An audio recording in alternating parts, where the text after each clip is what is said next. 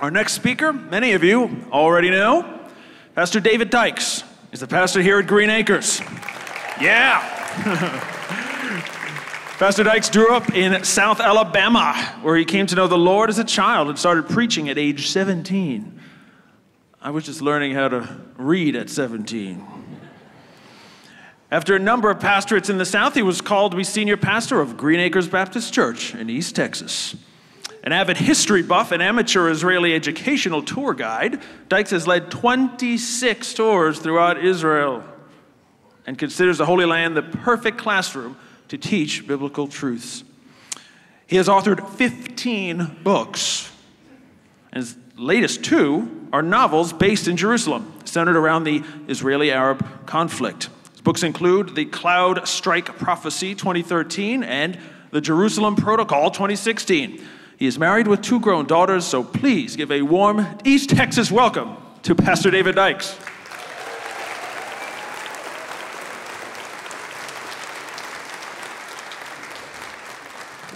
It's really great to be with you today. I'm going to just sort of sit over here at this stool and communicate with you a little bit about what's happening on the Temple Mount.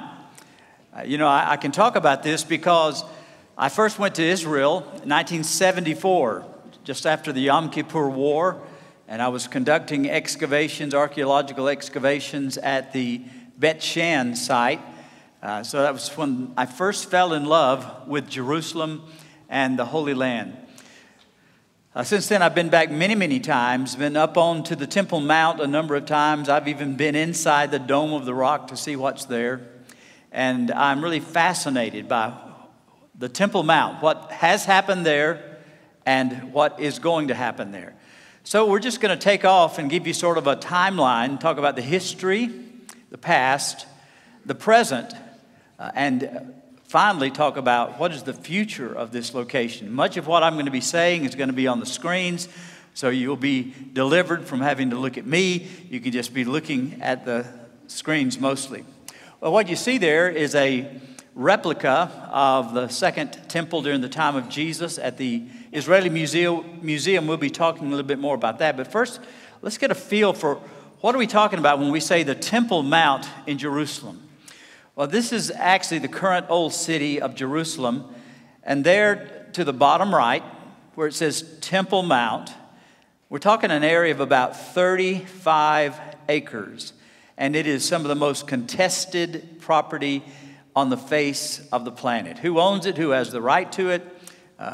What's going to happen to it? Those are questions that people are talking about all the time. And as you can see there, if you look, there dominating the center of the Temple Mount is the Dome of the Rock. You might also notice the Golden Gate there, the Eastern Gate, and how it is aligned there.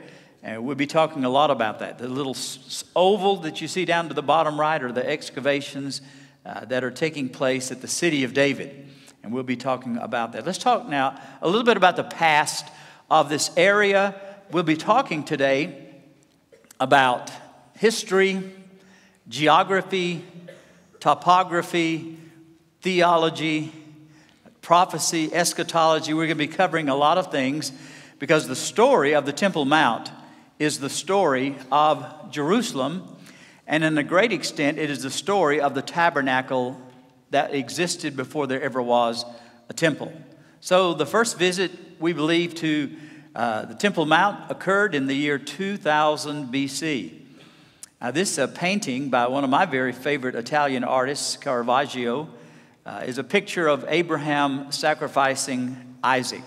If you're ever in Florence, Italy, you can see this painting at the Uffizi Gallery there.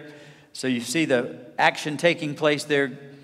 Abraham was told in Genesis 22:2 to take his son to Mount Moriah, offer him as a sacrifice. And you see a lot in the small frame of this picture because there you see the angel stopping Abraham's hand with the dagger saying, no, it was a test. You passed the test. And even pointing his nose in from the right is the ram that's going to become the substitute. Now, hang on to Mount Moriah, that idea, because that's Temple Mount, but we're going to have to circle back around to it. Because now our story turns to the desert. And when God told Moses to construct a tabernacle. And he gave him very strict instructions on the pattern that he should follow.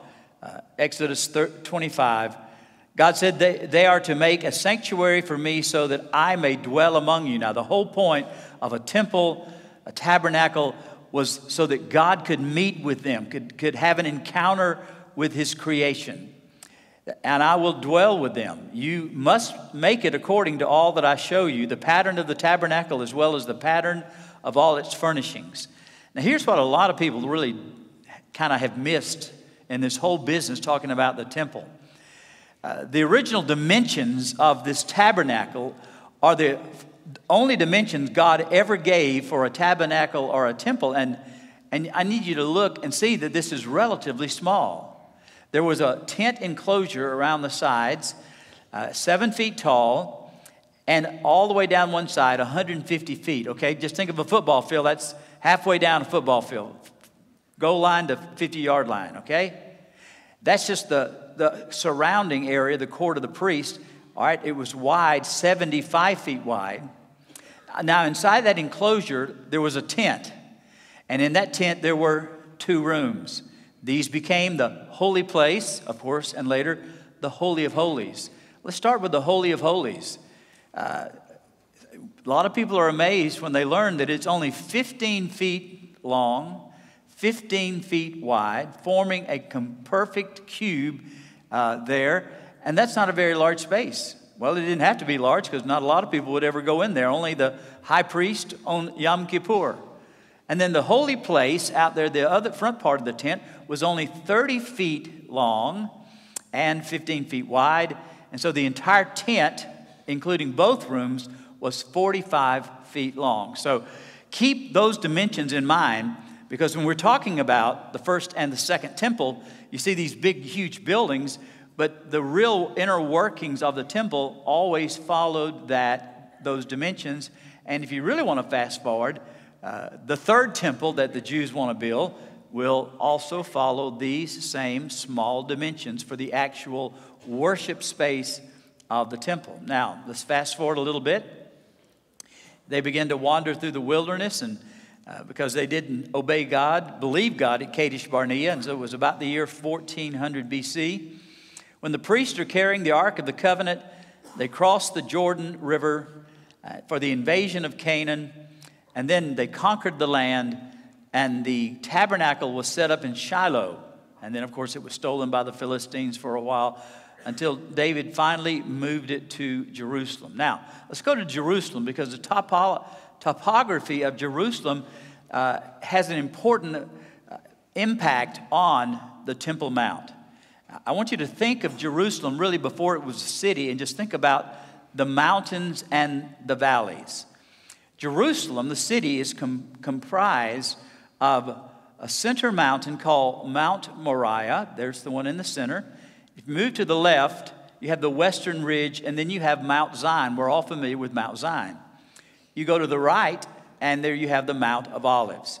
Now we have 3 valleys that cut through the city. Between the Mount of Olives and Mount Moriah, there's the Kidron Valley, through which the brook Kidron ran. The same valley that David stepped over when he was being run out of town by Absalom.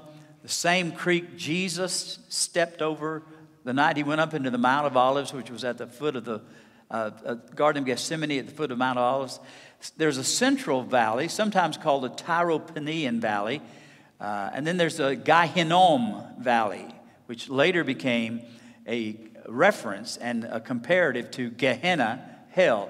These 3 valleys come together to form what many rabbis believe is the Hebrew letter Shem, which is a word, a symbol for God, Shaddai, El Shaddai. And so some people even look at the topography of Jerusalem and they say, hey, God has planted his name in the city. In fact, 1 Kings 11:36 says, Jerusalem, the city where I have put my name. In fact, to make it even a little clearer, here's another picture of the topography with those ravines kind of highlighted and the Aaronic blessing. Can everybody do like that for a minute? Go ahead and take your hands and do the Aaronic blessings. Is to represent Shin, represent these three valleys. And I'm sure all of you are sort of thinking about it, but it is true that Leonard Nimoy, he was a Jew. He is a Jew. And they let him come up with his own sign, and he did that, okay? Whether he was doing shim or not, it sure looks like that. So let's talk a little bit more about Jerusalem itself. In 1004 BC, David captured the Jebusite city. It's called Jebus at the time, and renamed it the City of David. Now, I want you to look at where the original city of Jerusalem was, rolling down this hill, often called an Ophel, O-P-E-L or O-P-H-E-L, which just means a hump of land. And they built walls and they built houses on it. And the Bible tells us that David and his men went in through a water shaft to take the city. Okay, just up north of the city of David, there we see once again Mount Moriah. And so that's where the temple is eventually going to be. So here's King David. You know, things are good for him. He's won a lot of battles. The Bible says that he was living in his palace. The Lord had given him peace from all his enemies around him. Then David said to Nathan the prophet, hey, look, I am living in a palace made of cedar wood, but the ark of God is in a tent. So David said, you know what, we need to build a temple. And of course, you know what happened. God said, well, David, you know, your hands are bloody. You're a man of blood. So you're not going to build a temple, but I'll let you design it. I'll let you raise the money for it, but your son Solomon will build it. So first of all, David had to obtain the location. Up on top of Mount Moriah, there was a threshing floor owned by Araunah. Now, why is the threshing floor on the very peak of the tallest mountain? Because that's where the wind would blow. And the threshing floor is they would take wooden pitchforks and take the wheat and they would toss it up in the air, and the loose husks would blow away by the wind, and the heavier kernels would fall down and be claimed. That's what a threshing floor was, and they're very common in Israel. Of course, you know, when Araunah, if you look kind of down the hill, you can even see David's palace down there. That's the old city of Jerusalem down there. When David came up and said, hey, Araunah, I'd like to buy your threshing floor. Araunah said, oh, king, anything you want that I have is yours. I'd love to give it to you. But David said, no. Very important statement. He said, I will not offer sacrifices to the Lord for that which cost me nothing. So he insisted, I'm going to pay you for this piece of real estate. And paid him 50 shekels of silver. Now, as far as anybody knows in the entire history of the world, that was the only financial transaction buying that property that has ever taken place. It has never been resold, rebought, redeeded. That was the only time it was ever purchased. So, all right, let's move ahead just a few years, because after David died, about 960, Solomon begins to build a temple for the Lord there on the space that was Araunah's threshing floor. Now, I got to tell you, this was some kind of temple. I mean, it was an amazing, majestic, beautiful temple. 183,600 workers spent an entire 7-year period building the magnificent temple. And not a sound of a hammer hitting stone was ever heard, because all the rocks and all the work was done off-site, so that there was only a place where the pieces, the wood, the metal, the stone, the limestone was assembled. It's pretty valuable metals in there, because, I mean, if you look at First Chronicles tells us that there were 75 tons of gold, 37,759 tons of silver. Okay, so I went online just 3 days ago to find out what's the current price of gold and silver, and just did the math, and guess what? In today's dollars, do you know what Solomon's temple would be worth? 157, this is a T, trillion dollars in today's dollars. You say, wow, that's almost as much as the U.S. national debt. No, it's a lot more, because the U.S. debt is about 19 trillion. So, wow, can you imagine? This was the most important building of this part of the world at ancient times, and people would come to see it. I mean, the Queen of Sheba came to see it. People travel from all over to see this majestic temple. Now, as you're looking at that temple, you're saying, well, now, okay, I remembered those dimensions that you gave us about the tabernacle, and this looks a lot bigger. Well, yes, it is. But all he did was just sort of build additional buildings around that original central shape for the Holy of Holies and the most holy place. So all it is just building on. This is a picture to show you sort of the footprint of Solomon's temple. You got to remember, we're building on the top of a mountain, and it's a mountain that's sloping off. And so they had a smaller footprint for the walls around the temple because of the slope. And those dotted lines that you see, those are going to be the boundaries of the size of Herod's temple that we're going to be getting to in a moment, just so you can compare it. So what happened to this temple in Jerusalem, Solomon's temple?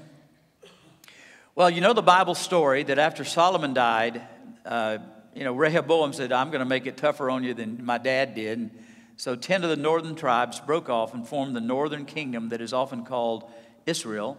The two southern kingdoms, Judah and Ben, still being called Judah. 722, the northern kingdom was conquered by Sennacherib and the Assyrians. They were totally captured and intermingled and intermarried. And Sennacherib and the Assyrians attacked Jerusalem. However, we're told in 2 Kings 19:35, that was the night, due to the prayers of the people, that God sent out one angel. And in one night, one angel killed 185,000 Assyrians. And so the southern kingdom was spared. So for a total of about 367 years, Solomon's temple flourished and declined according to the spiritual devotion of the kings. And you can read all about this in the Old Testament. Some of the kings were terrible. They were rotten. They worshiped idols. They worshiped the Baals.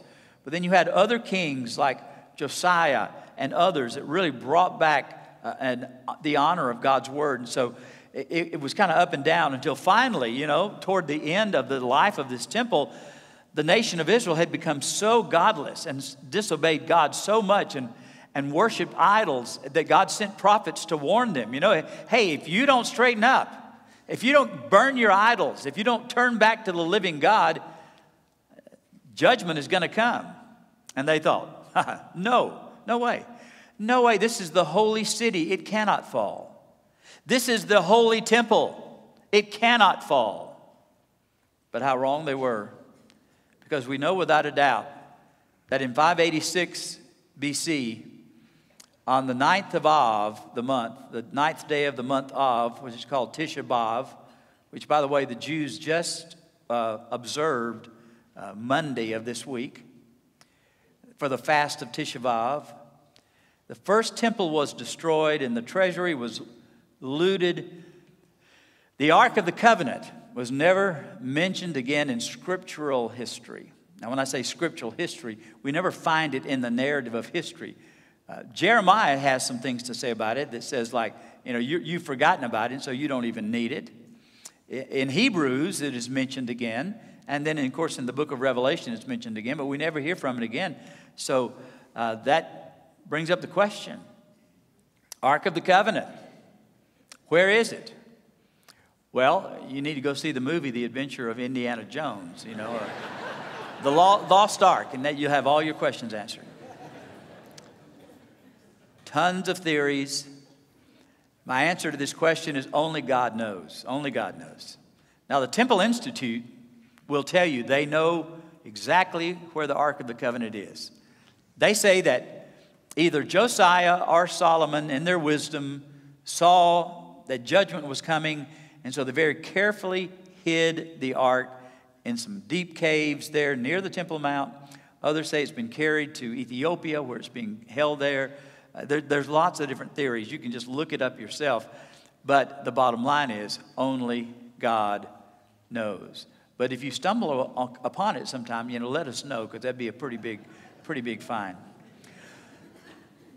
So, The Babylonians, Nebuchadnezzar, they export some of the finest young men to Babylon for the Babylonian exile. And one of the main guys, and we know more about him than the others, is Daniel. And so with no temple, Daniel starts an interesting practice that really is followed to this day by Orthodox Jews. It said when Daniel learned that the document had been signed, meaning the document that you can't pray, he went to his house. The windows in his upstairs room opened toward Jerusalem, and 3 times a day he got down on his knees, prayed, and gave thanks to his God, just as he had done before. So that's why today synagogues face Jerusalem. When Orthodox Jews pray, they face Jerusalem.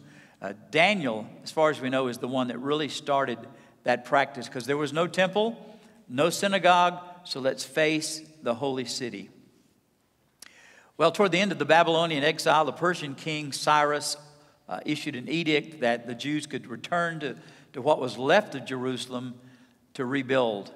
And when they returned, they found the city to be in ruins, and you read about this in Ezra and Nehemiah, how they tried to rebuild the walls and finally got around to rebuilding the temple in about 514 BC. And this is called the Second Temple. And it says in Ezra 3 that when the builders had laid the foundation of the Lord's temple, the priests dressed in their robes and holding trumpets, and the Levites descended from Asaph, holding cymbals, took their positions to praise the Lord as King David of Israel had instructed. They sang with praise and thanksgiving to the Lord, for he is good, his faithful love to Israel endures forever. Then all the people gave a great shout of praise to the Lord, because the foundation of the Lord's house had been laid. And the rest of that chapter says that some people were so excited they were cheering, and some of the older people who had heard of the glory of Solomon's temple were weeping. And there was so much noise that you could not tell the difference between the weeping and wailing and those that were cheering. Now, you know, we don't have a lot of depictions of this original Second Temple, but we do know from some of the writings that it was very plain. Listen, we're talking about a destitute people coming back from exile with no money, nothing to pay for, not like deep pockets like Solomon. And so this Second Temple was very plain compared to the splendor of Solomon's temple. And over the years, it was renovated whenever they could. But there's always one verse that I've always loved from the prophet Haggai, because Haggai was talking about the first house, Solomon's house, and the Second Temple, this plain-looking thing. And he makes the statement that the glory of the second house will be greater than that of the first. And I always love the fulfillment of that. You know what made the Second Temple more glorious? Because Jesus Christ, the Son of God in flesh, walked in that temple.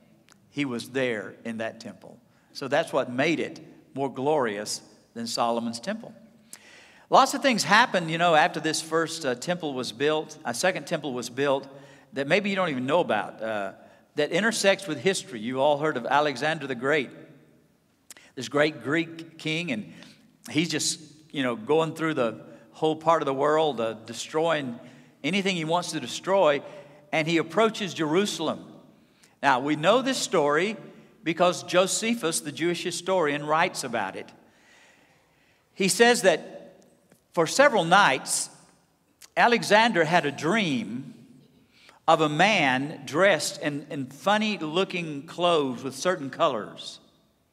And so as he approaches Jerusalem and he approaches the temple, the high priest and some of his other priests walk out to meet him, and it's the guy in his dream.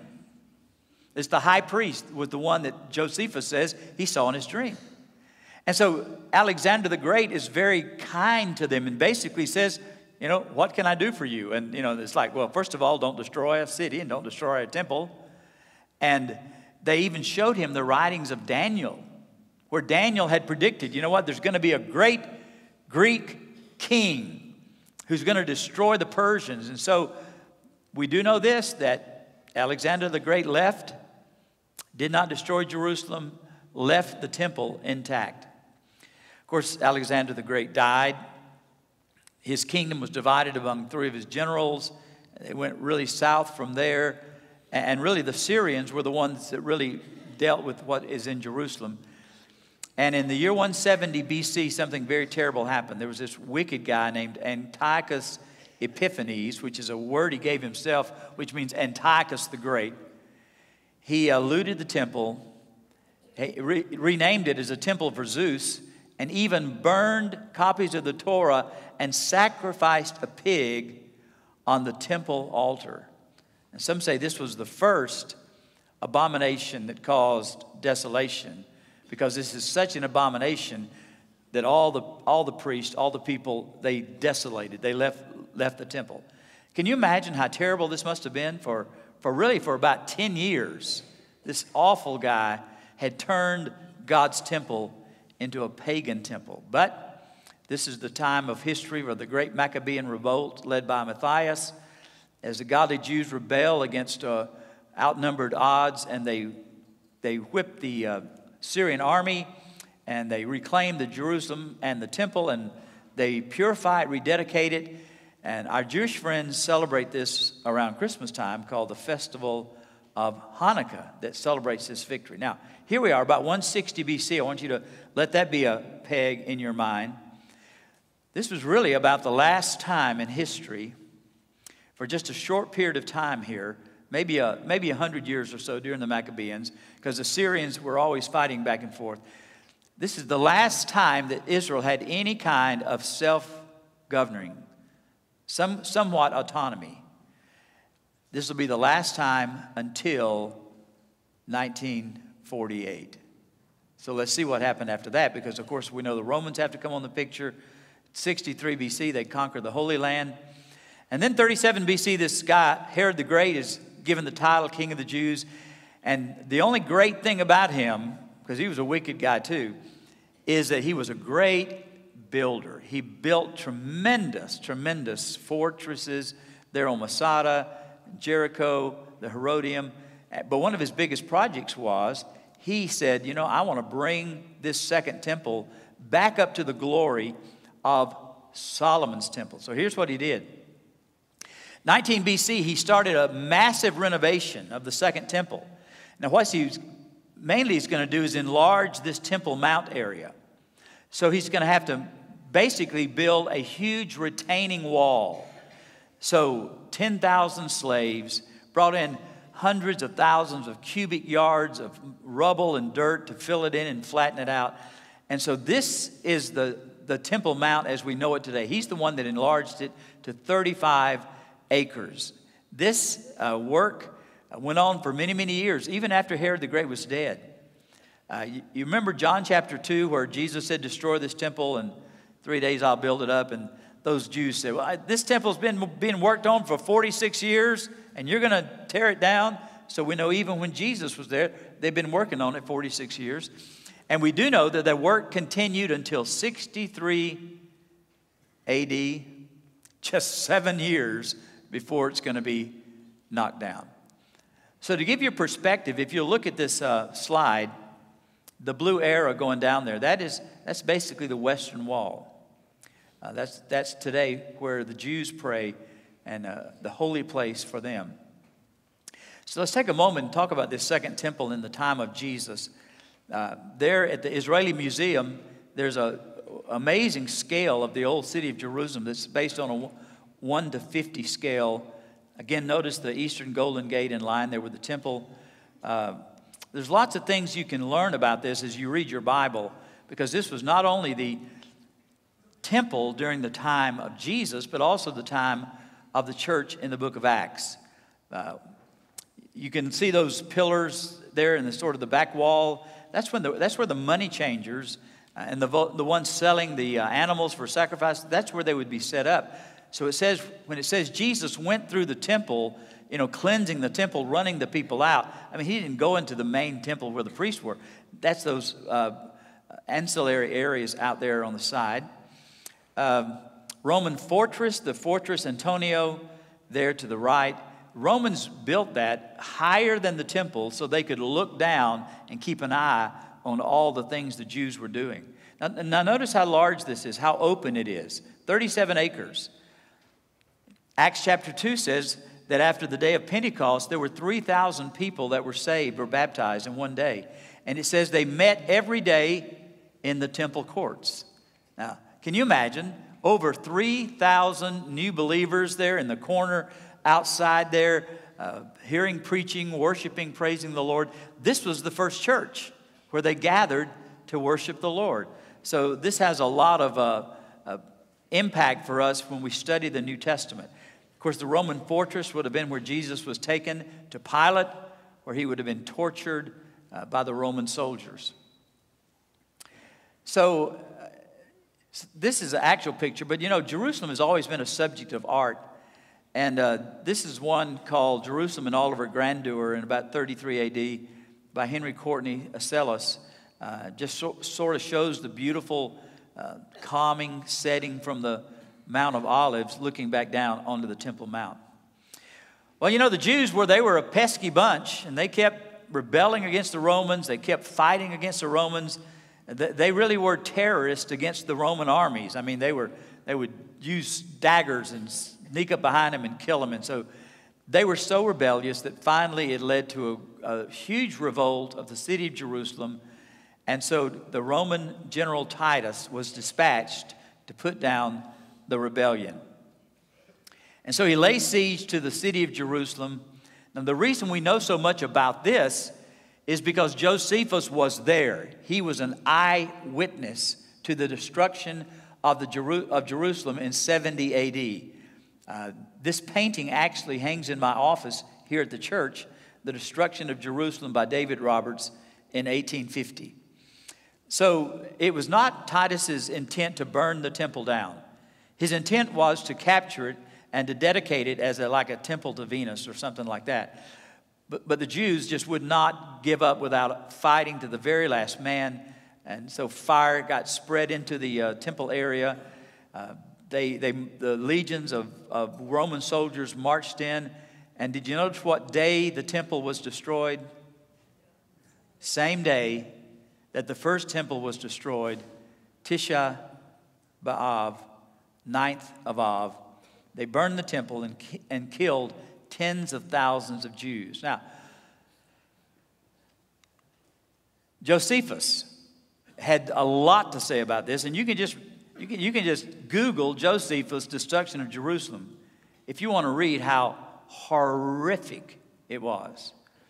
But one thing he said was, you would indeed have thought that the temple was boiling over from its base, being everywhere one mass of flame, yet the stream of blood was more copious than the flames.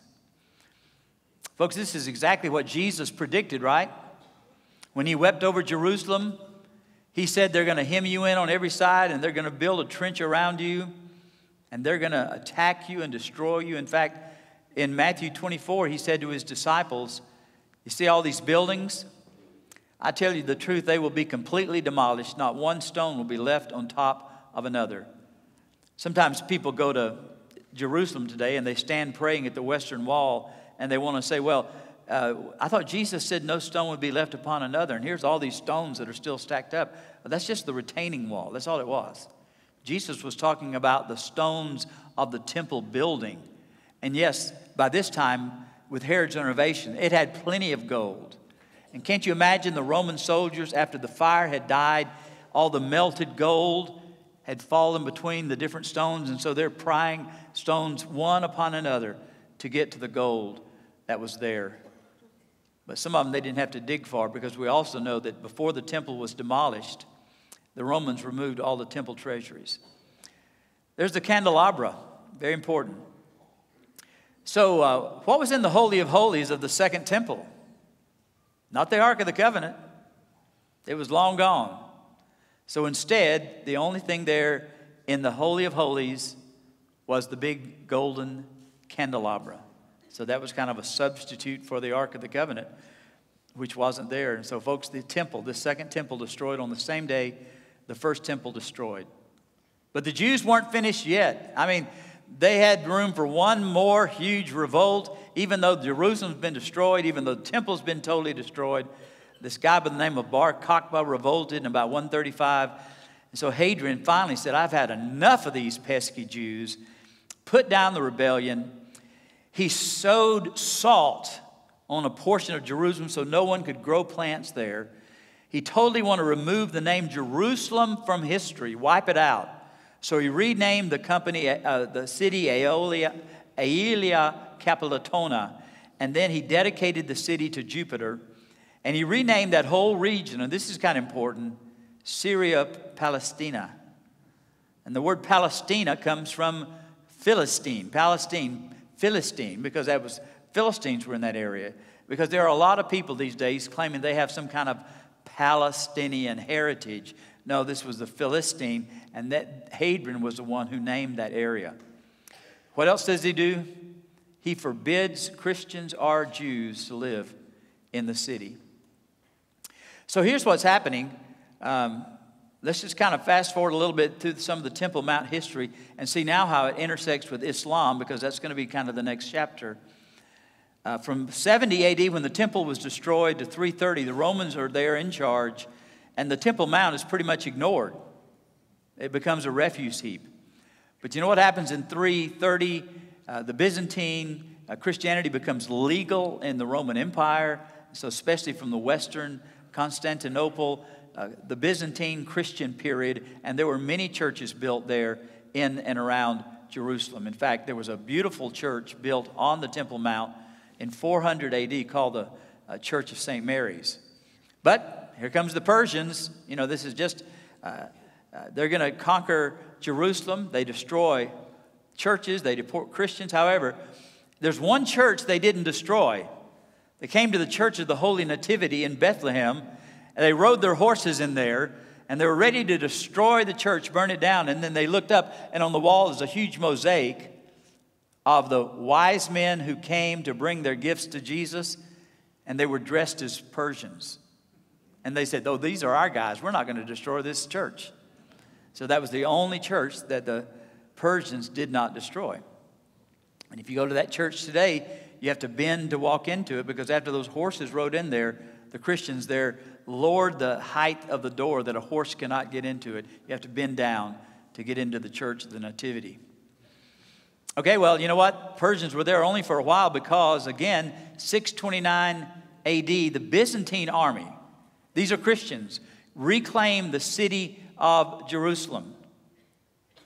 And they built churches back there and everything. And this is a little bit hard to read on my screen. I apologize for that. But let me just read to you what's happening there. About 330 to 614 is the time of that Byzantine Empire. But then Muhammad is born, and in about 620 is when he begins his ministry, hearing from who he calls to be Gabriel, and then he dies in 636 and is buried in Medina. Now, how does that affect us? Because there were some crusades, and in 691, 638, the Byzantine leader Sophronius surrenders Jerusalem to Caliph Omar. Sometimes the Dome of the Rock has been called the Mosque of Omar because he's the one that captured it then. And he cleared the debris from the Temple Mount and allowed the Jews to worship there. He ordered the building of the Dome of the Rock, but he didn't build it. But Caliph Adib el-Malik did build the Dome of the Rock with materials that were from the demolished Church of St. Mary. What about the El Aqsa Mosque? It was completed in 702 AD, and the Temple Mount was renamed in Arabic, Haram al-Sharif, the noble sanctuary. Now, here's the question we've got to ask. Why is the Temple Mount the third most holy site for Islam? What right do the Muslims claim to this location? First most holy site, Mecca. Second most holy site, Medina, where Muhammad is buried. So what do they say happened there on the Temple Mount? Well, they talk about the night journey of Muhammad. By the way, it's very rare to find any Islamic art that has pictures, because they're so opposed to any kind of idols or icons that almost all Islamic art is just patterns. But there are some that still exist. So let me tell you the story real quick.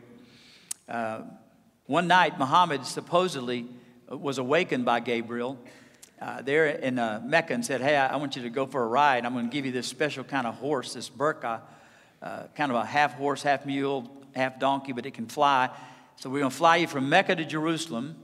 And there in Jerusalem, you're going to step on the rock, and then you're going to go up to all through the 7 levels of heaven till you reach Allah on the 7th heaven.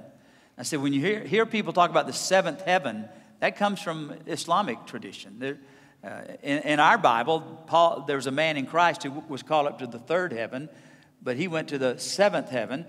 Now, on the way up there, he gets to greet all of the people that are prophets in Islam. He sees Abraham. He sees Isa, Jesus. Even sees John the Baptist. So I didn't know we had a Baptist Muslim there, but yeah, John the Baptist was there. But right up before he gets to see Allah, he sees Moses. And Moses is kind of like almost like chief of staff, it seems like he's up there. And so Muhammad goes in and has an audience with Allah. And Allah says, I want you to go back and tell your followers that they must pray 500 times every day. Okay. He's going back out, and Moses said, well, what did the boss say? We got to pray 500 times a day. You can't do that. That's too hard on your followers. Go back and see if you can negotiate that down a little bit. And so he goes back, and by the way, all this story and details in my novel, The Jerusalem Protocol. He goes back and comes back. How many now? Well, we're down to about 100 now. Oh, that's too many. So finally, they negotiate to 5 prayers a day. And so that's how they arrived at that. And so Muhammad comes back, and today that's why our Muslim friends pray 5 times a day, because of his night journey to heaven. The Dome of the Rock actually is built. They built the rock there where it is believed that Muhammad's steed launched toward the 7th heaven. That's why it's called the Dome of the Rock. It is not a mosque. It is a shrine. And I've been inside there, and so don't be surprised that the only thing inside the Dome of the Rock is a rock. And there's a little cleft mark in the rock, and they say that's where the hooved steed stepped off into heaven. But there really are some dating problems with the night journey that you need to think about carefully. First of all, 520 was the day when Muslims claimed that he made the night journey from Jerusalem. You need to understand that the Quran never one time mentions the city of Jerusalem. It never one time says that Muhammad went to Jerusalem. You say, well, how do they believe that? Well, there's one verse there in Surah 17:1. Glory to Allah, who did take his servant for a journey by night from the sacred mosque, we know that to be the grand mosque of Mecca, to the farthest mosque, Al-Aqsa. So Muslims claim that the farthest mosque was in Jerusalem, okay? So they say that's how the story took place. That's why that's a holy spot to us. But here's some problems with that, folks. There were no mosques in Jerusalem in 520 AD, because that was when it was under Byzantine Christian control. No mosques were there. In fact, this so-called farthest mosque wasn't even built until 80 years after the supposed night visit. And they say, well, how do we get this story? Where can I read about it in the Quran, this night journey? You don't. It's not in the Quran. Joel made reference to this. There's a ton of writings that aren't in the Quran that are almost like commentaries or reports that are called hadith. And there's just dozens and dozens of them. It is in the hadith of Sahih Muhammad al-Bukhari, the story of the night journey, which includes the Sadat, the 5 prayers. So, I mean, if you went to a Muslim friend and say, show me in the Quran where it says you guys are praying 5 times a day, they say, oh, it's not in the Quran, it's in the Sadat. It's in the Hadith. That's where it is. So that's why, by the way, you have some separation between Sunni and Shia Muslims, because Sunnis accept some Hadith that Shias don't, and vice versa. So, well, when were these Hadith written? Well, the one that tells this, Muhammad al-Bukhari, compiled the Hadith of the night journey 300 years after Muhammad died. So, it's my personal belief and my personal theory, and I'll say that that's all it is a theory, that they came up with a story and reversed engineered it just so they could have a reason to have the most holy place of the Jewish people. And then they said, this is why we have a right to this place, okay? So that was a big part, I think, of understanding the timing of all that. Well, that's not the end of the story because, then you have the chapter of the Crusades where these European Christians conduct a violent campaign to retake Jerusalem. And it was bloody because Jews were murdered, sold, banished from Jerusalem. The Dome of the Rock was converted into a temple called Temple Domini, the temple of our Lord. Al-Aqsa Mosque was converted into the temple for Solomon.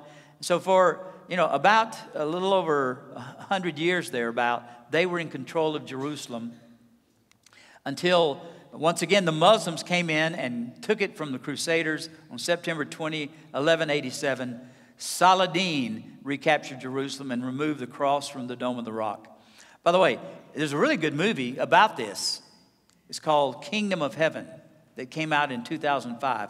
If you want to see this movie, Kingdom of Heaven, it will tell you about how Saladin recaptured it from the Crusaders. As we fast forward a little bit, during the Middle Ages, Jerusalem was ruled by different groups of people, all Muslims, Mongols and Mamelukes. But then in 1517, something changed, and they went through a period of 400 years where they were really under the rule of the Ottoman Turks. And this became really kind of a time of relative peace in the land.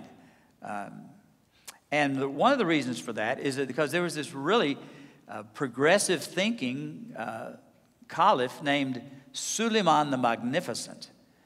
He did some amazing things that you can still see in Jerusalem today. He's the one that built the walls around Jerusalem. For any of you that have been to Jerusalem and you ride around those walls, he built those walls, but he built them upon the stones from the Second Temple period. So we believe that's where they were.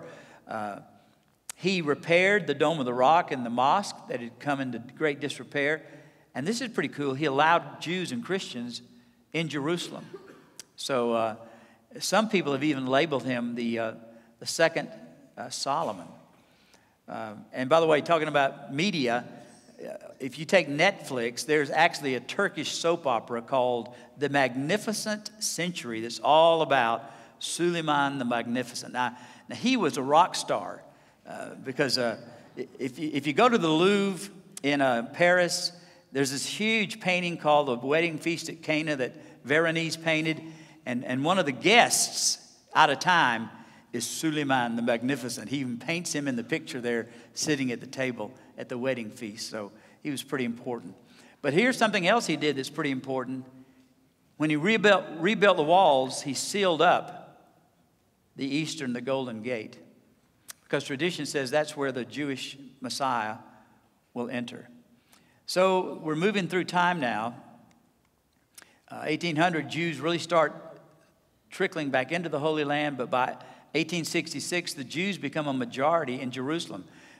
Don't think that's a lot of people because the population probably was only about 8,000 people in Jerusalem at this time. Because when Mark Twain visited in 1867, he said you could walk around the entire outside of the city in less than an hour, and there were very, very few people in the city.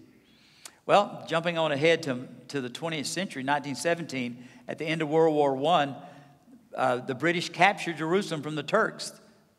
They got it. And so during the time of 22 to 48, this was the British mandate, and waves of Jewish immigrants flood the land of Palestine, as it's called.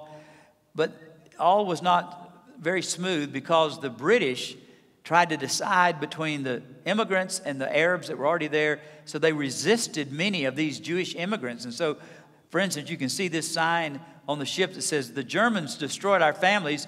Don't you destroy our hope." So it was a very tense time, and British didn't step up and do what they needed to do and say, "Hey, Israel, Jews, welcome back in." So in 1947, the United Nations proposed a partition plan. Israel said, "Okay, we'll accept it." Arabs said, "We don't accept it." War broke out. And then we all know that in May the 14th, 1948, the British mandate expired, and at that same moment, Israel declares themselves as a state for the first time in thousands of years. And Jerusalem is named the capital city. The Knesset is built. It's kind of interesting to see that even in 1952, the Temple Mount, which had never been necessarily a greatly visited place, this is 1952, it was in such still disrepair. Then we moved to the Six-Day War in 1967. Israel captures Jerusalem and claimed the Temple Mount and the Western Wall. This is the first time the Jews have been back in control of Jerusalem and the Temple Mount in thousands of years. And as the soldiers prayed there, they wept. That's why Gentiles call it the Wailing Wall. It's called the Western Wall. Gentiles call it the Wailing Wall. And just a few days after they captured this wall, 200,000 Jews from all over Israel came and prayed there. And they said it was the largest gathering of Jews in Jerusalem since 70 AD, the time that the Romans destroyed it. Of course, today, you know, the Temple Mount looks really nice. And the reason is because in 1993, as part of a peace plan between Jordan and Israel, King Hussein pays to have the dome recovered with gold plates. The cost was $8.2 million. He paid for that by selling one of his houses in London. Just here we go, do this. And it was part of that peace treaty that Israel allows Jordan to still maintain religious control over the Temple Mount. Well, so what about the present? Well, here we see, right as we're sitting here today, this setting of the Dome of the Rock there. It's interesting that on May 17, just a few days ago, UNESCO, which stands for United Nations Education, Scientific, Cultural Organizations. This is not the full UN. They voted on a resolution calling Israel an occupying power and had no sovereign right to Jerusalem or to the Temple Mount. As an interesting vote, 22 nations voted for it, 10 against, nations like UK, US, Germany, major nations. 23 countries intentionally abstained. They knew they might get in trouble if they voted for it, but they weren't going to vote also if they voted against it. And 3 were absent. So only 22 of the 58 nations approved this resolution. And Prime Minister Netanyahu, I love his response. He said, "The Jews have no connection to the Temple Mount? Really? Then I suppose the Arch of Titus is a fairy tale." How many of you have ever been to Rome? Let me see your hand. All right. How many of you have seen, well, we do know that in 70 AD they carried out the beautiful candelabra, the menorah. And the Arch of Titus was built in 84 AD, just a few years after this happened, by Domitian, who was the younger brother of Titus. And there engraved inside the Arch of Titus, guess what? There's the scene of the Roman soldiers carrying off when they destroyed the temple. And, you know, pollution has kind of destroyed that engraving a little bit.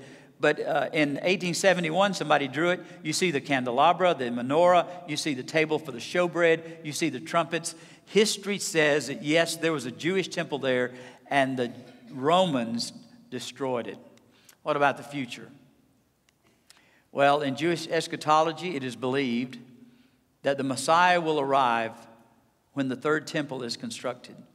And so there are several organizations in Israel who are committed to the rebuilding of the third temple, one of which is the Temple Institute. They have manufactured all of the implements to the temple, including the solid gold menorah, which cost about $6 million, and it's actually on display in Old Jerusalem. They've rebuilt all of the showbreads of gold there that the priest would use in the holy place. They have completely remanufactured the uniform of the high priest, including the Urim and the Thummim and the golden altar there. In fact, the Temple Institute in Jerusalem, they are so committed to getting it into the Israeli psyche for a third temple that they have produced a number of pretty amazing television commercials that they broadcast just all over Israel, just saying, hey, get it in your mind, there's going to be a third temple. And I've chosen to just show you one of these commercials that they show on the air there.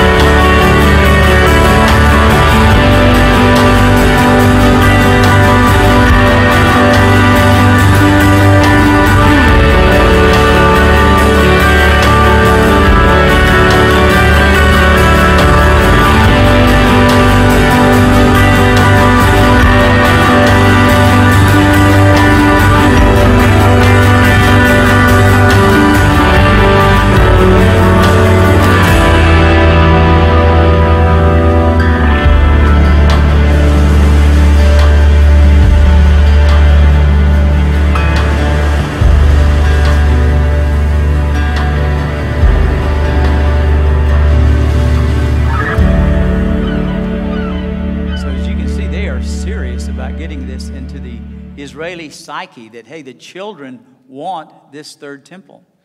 Well, of course, the big objection is you can't build a third temple because the Dome of the Rock is where the temple was. Well, there are some theories that say that, but then there are others like Asher Kaufman who says that you can build a temple beside the Dome of the Rock because it lines up with the Golden Gate. And so he's had this theory since 1983. That's kind of the basis, some of the plot of my book, Jerusalem Protocol. Not the only one. There's a guy by the name of Michael Ruark, who's kind of a global diplomat who's trying to bring about peace treaties in lots of different countries. He also has come up with a plan where you have a Jewish temple beside the Dome of the Rock. Well, what does it mean for us as Christians? As we conclude here, as blood-bought followers of Jesus, we don't need animal sacrifices at a third temple, okay? There's no need for a Holy of Holies because when Jesus died, the curtain was torn, right? So why is a temple important to us, or is it? Because the truth of the matter is Jesus is our third temple. He said, destroy this temple, and in 3 days I will raise it up. We don't need a temple in Jerusalem.